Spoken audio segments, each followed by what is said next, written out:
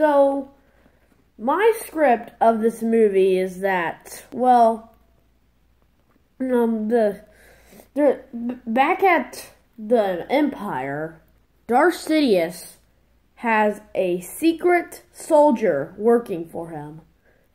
So, this soldier is a Jedi named Hero Y. He's only a Padawan. His time as a Padawan was the same time Anakin was a Padawan. This is my own made-up character, by the way, but he's really cool. So, Conotron, aka Hero Y didn't want to be a part of the Jedi anymore.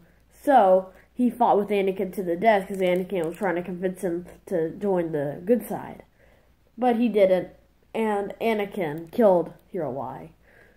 But Anakin thought he killed Hero Y. Hero Y was just severely injured, and he was brought to Palpatine to give him a new suit. Just like Darth Vader, he could breathe out of the suit, and he had to breathe out of the suit, unless he was in a chamber. Hero Y's now new name was Conotron. Conotron's abilities, he was able to absorb and suck the life out of people, and if he did that to people with an object in their hand, the object would teleport to him.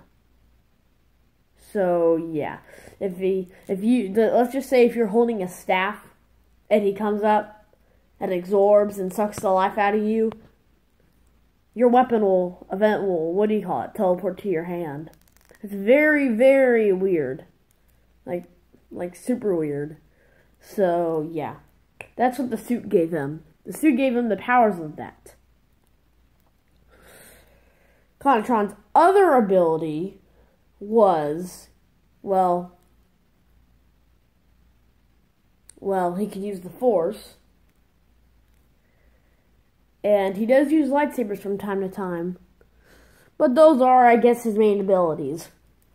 He could also, he could even, if he could suck the life out of Thanos, he would have all 6 Infinity Stones, and already with those powers and the powers he has before them, he's going to be crazy unstoppable.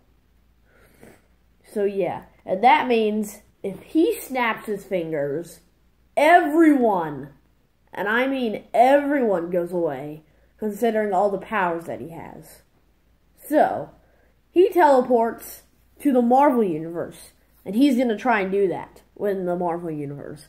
But the Avengers in that universe have to stop him. So there, that's my little script.